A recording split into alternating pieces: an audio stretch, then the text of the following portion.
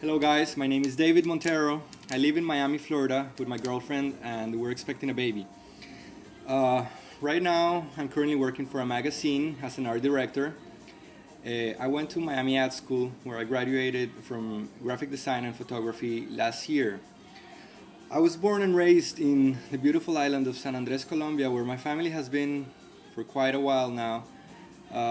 They own stores, my grandma has a hotel, so I quite know a lot about tourism.